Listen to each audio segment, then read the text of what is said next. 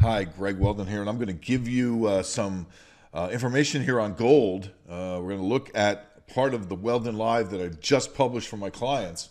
And if you want to get the entire 39-page report and you've never emailed me before, one-time offer for a free report, including all of the mining shares that come at the end of this video, which you will get by emailing me, sales@weldononline.com. Basically, kind of using the film Sisu. If you haven't seen this movie, I highly recommend it. Outstanding film. It's about the dynamic in Finland before and then during World War II. You had, of course, the Winter War where Moscow sent troops in. Russian invaded Finland, took it over. Finland fought back, eventually got the Moscow Accord, and then the Nazis came in. And in the retreat from the from the occupation by the Nazis, this is where this movie takes place. But the gentleman who it's kind of modeled around something of a true story is this gentleman named Atami Korpi. And he was an older gentleman. He had been during the Winter War. After the Russians had invaded and then basically burned his hometown to the ground and killed his entire family, his wife and his child, while he was out fighting the war. He comes home and sees this. He went off and he killed over 300 Russian soldiers despite taking various would-be fatal wounds during this campaign. And he became known as the Immortal One. And it's about Sisu, which is a Finnish word that really doesn't even translate according to whatever research I did on this when I first saw the movie, because I thought it was that good. It's fortitude, tenacity of spirit. And in this case, this, just refusal to die with fatal wounds. I mean, it's pretty amazing. I won't, no spoiler alerts here, but the point is gold. And this movie and the fight between this guy and the Nazis over this gold, really, you talk about people pushing themselves to the limit, physically, psychologically, and willingly prepared to die to own gold. You might say in the modern day that gold bugs, and I don't consider myself the gold bug. I'm bearish gold as quickly as I'll be bullish gold. We're here to make money. All right. But gold books, you have to kind of admire their Sisu-like tendencies, risking it all to hold gold above everything else. And right now, after suffering fatal battle wounds, and especially over the last 2 years with these false starts and these big declines, many participants have surrendered already in this dynamic. Sizable liquidation of precious metals, ETFs, individual mining shares, and very low open interest in the futures markets. But the way I see it right now, after suffering all of these battle wounds, gold bulls and gold bugs are positioned to win the war. Let's take a look at a few things. From the macro perspective, and this copyright out of the live, and understand you don't know what I wrote last week, but we talked about how the economy is so much more weak than people are really, I think, acknowledging. It really is. Last week's data from the Dallas Fed, from the ISM, and from the Labor Department was horrific. It's recession-like data. Keeping in mind, you have only had restrictive monetary policy since May. You finally got a restrictive, real positive policy rate.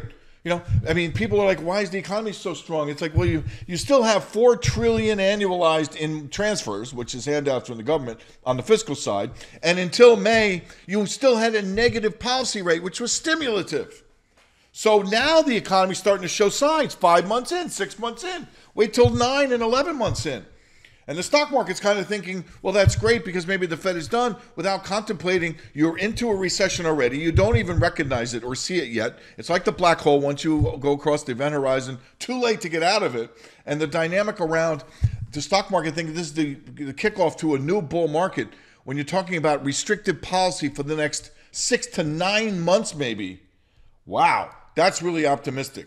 Bottom line is the dollar is reflecting the shift in what's happening, especially with the bond market. The short end yields have dropped precipitously. The front end of the Fed funds rate is all the way down to 4.40 for crying out loud, pricing in 3 rate cuts next year.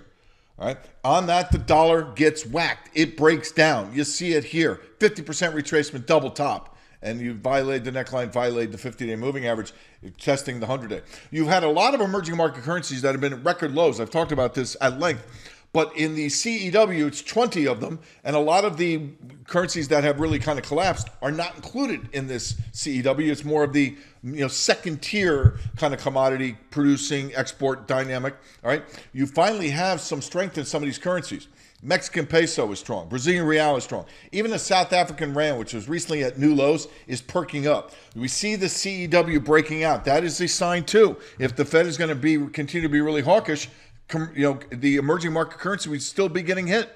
They're not, because the forward Fed funds strip is saying the Fed's done and they're going to be cutting rates by the middle of next year.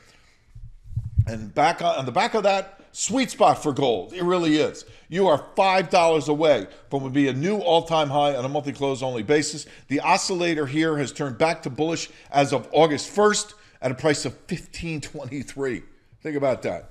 The dynamic around when you see the gold adjusted value of the dollar, not only is the dollar breaking down, but it's breaking down relative to gold. And you see that here. After a very well-defined ABC, 38 to 50% retracement, it's rolled over. Moving averages rolling over, about to violate the uptrend line with the oscillator rolling over. Dollar down, good for gold. I like to look at the long-term trends here, the 2-year, the 5-year, and the 10-year moving average of this relationship right here that I just showed you, the gold adjusted value of the dollar index. Very simply, the dollar index divided by gold. It's not rocket science. And then we take these long-term moving averages. As of Friday, you have the 2-year now widening its negative discount to the 5-year.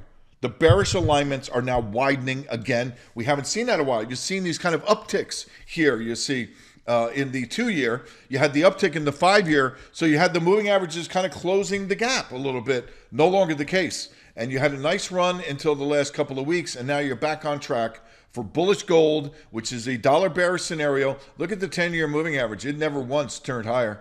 I mean, it's been negative really for quite a while. You can go way back with all this. I've done this going back all the way to 1976, something I watch all the time. And seemingly, suddenly, for the mining shares, they're Sisu. It's like they're this guy, Corpy. I mean, come on. How many times you got to die down here and still kind of resurrect and get off the ground and go chase down your gold? I mean, you're pushing the 52-week moving average. You have this spike-tailed reversal low in the 61% zone, meaning the 61% of the 2022 to 2023 rally and 61% from the 2015 low to the 2020 high. That is rock solid support. It gave way at the end of last year, but you've retested it. And now you get this thing above 30.30, and it looks really good for the GDX, the immortal one, trying to get up again and go after that gold and go beat those Nazis, I mean, it's a really interesting movie. You should definitely check it out. And what you should also check out is the rest of this 39-page report. I go much deeper on all of this specifically with our picks in terms of the individual mining shares. Email me now, sales@weldononline.com.